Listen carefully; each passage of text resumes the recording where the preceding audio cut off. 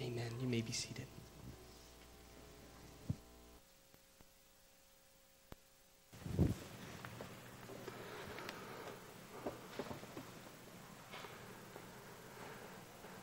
It's great to see you today. Glad that you're here. And as we continue to worship through the Word today, I want to share with you a new series that we're beginning to kick off this week, and it's going to stretch for 6 weeks, and we're calling it Lousy T-Shirt, based on a book that's been written recently by Vince Antonucci, a friend of ours, church planter among the Christian churches. And I want to encourage you to consider picking up his book from the bookstore and reading through it over the next 6 weeks as we go through this series. I became a Christian and all I got was this lousy T-shirt. What's that about anyway? It's a great book that talks about how in our lives sometimes we settle for the T-shirt. Vince uses the illustration about a little girl whose parents went to Florida and they brought her back a T-shirt that said, "My parents went to Florida and all I got was this lousy T-shirt." And he talks about how she missed the adventure. She was part of the family, but she missed the adventure of that trip. You know, as God's children, He's got a vision for our lives. John chapter 10, verse 10, Jesus said, "I have come that you might have life and have it to the full," to walk in the fullness of God's blessing and power and abundance. That's His vision for every one of His children. In your identity today, if you're a believer in Jesus Christ, is that you are a child of God. And your Father in heaven has a vision for your life. Why don't you just state your identity with me today, would you? If you're a believer in Christ, would you just say, "I'm a child of God" this morning? I'm a child of God. Now say it like you're excited about that. I am a child of God. Amen. That's who you are if you're in Jesus Christ. That's your identity. You are a child of God. And God wants to take you in your life on an adventure and a journey that is beyond your wildest dreams. He has goals and hopes and plans for you that if you could see now would absolutely blow your mind. That's the kind of God we have. That's the kind of Heavenly Father that we serve. And you are His child if you're a follower of Jesus Christ today. So I want to spend a few moments as we begin this series together talking about the vision that God has for your life and for His family. You're a part of the family if you're a follower of Christ, but He wants you to be fulfilling your greatest potential in Him, tapping all that He created for you to be and to do, to accomplish for His glory and for the good of others in this lifetime. So would you bow your head with me and pray, "God, speak to me today through your word." Let's pray. Father, that's our humble prayer. Would you speak to us today, God, from your heart, O Lord, through my heart, to the hearts of every person in this room. This is your word. This is your family. We're your children. So helping us, God, to capture the tailor-made message that you have in store through your Spirit for every single one of us here today. Father, I thank you that you've got a vision for us that's beyond what we can even imagine.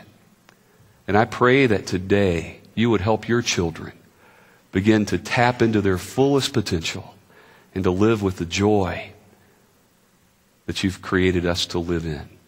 Speak to us now, O God, in Jesus' name we ask it. Amen. You've all heard the saying, a mind is a terrible thing to waste. Right? Like the little boy who came home one day with report card in hand, and he walked up to his dad and handed him his report card, and his dad opened it, was astonished to see 4 Fs, 4 failing grades and 1 C+.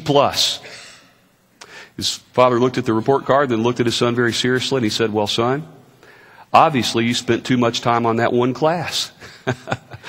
The mind is a terrible thing to waste, and so is a life. And so is the power of God. So it's important for us to understand the fullness that God wants us to live in. Jesus said, "I've come that you may have life and have it to abundance, to its fullest." Now prior to that, He said, we have a thief in this world, an enemy, Satan. He wants to steal your joy and rob you of reaching your full potential. He wants you to live life in a way that just kind of keeps you down. But God's vision for His children is far different. He wants you to soar. Kind of reminds me of the old parable about an eaglet's egg that fell among chickens. You may remember the old parable. And this little eaglet hatched and began to live among those chickens and believed it was a chicken. So all of its young life, this eaglet walked among the chickens and pecked at the dirt with the chickens. One day, it saw this beautiful bald eagle soaring across the sky. And that eaglet had the desire to stretch his wings and to soar into the heights. But all the other chicks laughed at that as a ridiculous thought. After all, you're a chicken. You're meant to stay on the ground, just pecking and pecking. And for the rest of his days, that eagle pecked like a chicken at the ground rather than soaring into the heavens, which he was created to do. All too often, I think we can compare the family of God, His church, to that eaglet. All too often, we might be able to compare our own lives to that eaglet. God's created us to soar and has a grand vision for every one of us, His children. But often we find ourselves content to just peck at the ground, not looking much beyond our own beaks, our own noses and needs.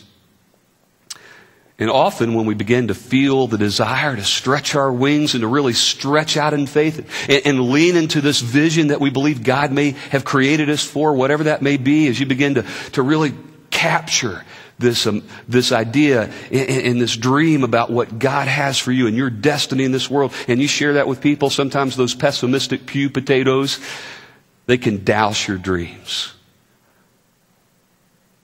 They can laugh at you as that's ridiculous. Who do you think you are anyway?